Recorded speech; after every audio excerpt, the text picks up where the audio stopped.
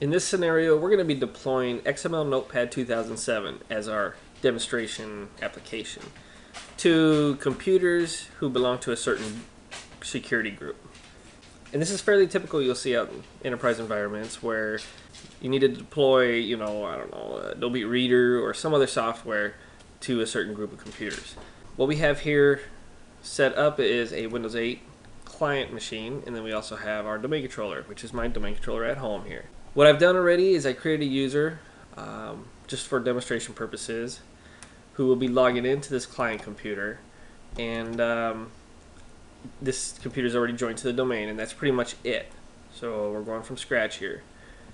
First up, what you want to do is you want to find the application online and download it. So for this example, I went to XML Notepad 2007. The download link is the first one. Click on it.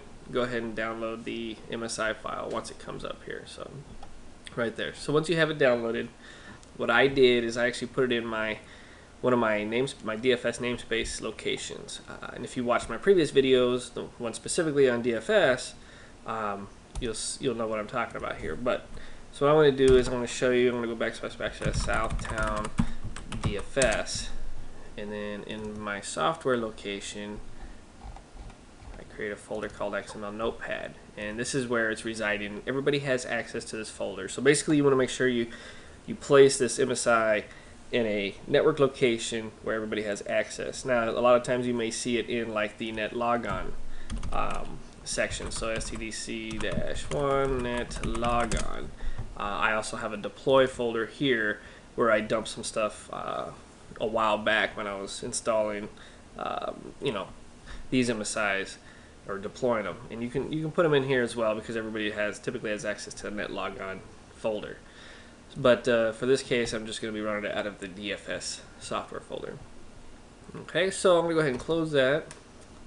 And what we want to do now is we want to go ahead and create a group to dump computers into who are going to need this software applied.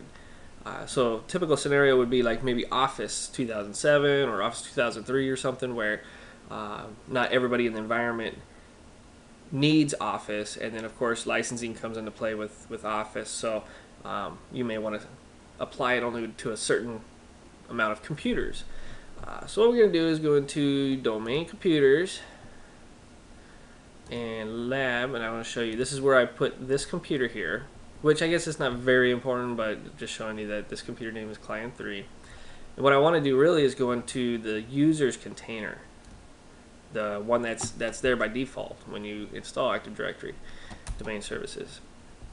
And this is, you can see there's other groups in here as well that were installed by default. Now I have one created here already for this, but I want to go ahead and delete this and start fresh. So right click in an empty area, go new group. We're going to leave it global and security, and we're going to name this. And I'm going to be fairly specific because as you do more and more of these, it just makes sense to make them as descriptive as possible, so it's easier to read later on. So I'm gonna start with software -XML Notepad 2007. Now that's good enough. That's telling me, hey, it's a software group and the software name that we're installing. We're gonna hit OK. And right now, it's not doing much good because we didn't add any computers to the group. So I'm going to go ahead and double click it, go to members, and I'm going to click on add. We want to add the computer name. Now, as long as you have some part of the name that's in Active Directory, you can go ahead and just hit enter and it should find it. I didn't find it. Client 3. Isn't that what I named the... What the heck did I name the computer? Oh, it's because sorry, I just woke up. It's 4:51 in the morning, and I didn't get a whole lot of sleep last night, so we got to switch the object types to include computers. So now we can type in a client, and it should pick up client 1, 2, and 3. I just want client 3, and apply. Okay. So right now, client 3 is a member of the software group. So now what we need to do is create a group policy and tie this software group only to it, and so that way only that software group gets the application installed. So go ahead and minimize some of this, clean it up. Now drilling down to your group policy management, we need to go to the domain computers. Actually, we can probably just put it in the root here, but typically I'm not going to have any computer accounts in anything else, any other OU other than this. So what I want to do is I'm just going to put it in our domain computers OU right here. And so what I'm going to do is right click it, create a GPO in this domain, and link it here. And also this one you want to be somewhat specific.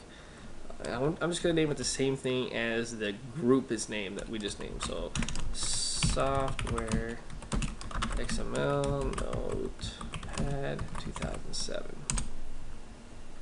Give that a second. Alright, so we have our group policy here. So what we're going to do is right click that, go on to edit. Okay, policies, software settings, software installation. Right click in the blank area here, new package. And as you can see, I'm already pointing to that location. But what's important here is you do the UNC path to that location, because if you just go to C or wherever you put it on the hard drive in this thing, this computer, when it goes to try to install that application, it's going to kind of yell at you and say, wait a minute, I don't have it on my C drive here. So you want to make sure you put the UNC path, southtown.dfs, and then software. I'll just open that up, and then XML Notepad, and then there's our file. We have two options here, assigned and advanced. Probably want to just go into advanced, but I want to show you, you can go to assigned, but I personally like to go in here and make another change. So it's kind of like going into the advanced settings. I don't feel like changing anything in general, but the deployment here, what I want to do is uninstall this application when it falls out of the scope of management. Meaning, if I remove this group policy from that OU, or I remove the computer account from the group, it's going to uninstall the application. Otherwise, it'll sit on the computer all the time. So I'm just going to go ahead and apply that. We're done editing that, but there's another thing here we need to do. Right now, this group policy is going to apply to every computer that's in the environment.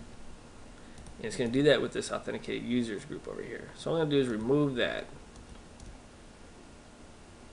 I'm going to go ahead and hit add. We want to go ahead and change the object types. Actually, we don't need to because groups are already checked. So what we want to do is we want to apply it to the group that we created. So XML, oops, I'm just going to do software.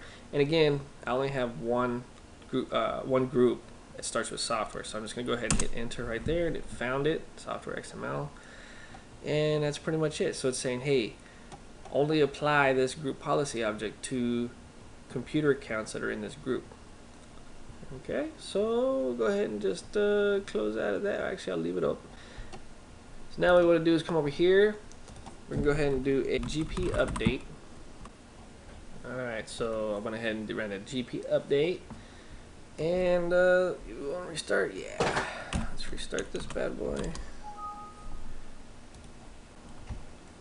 Let's see.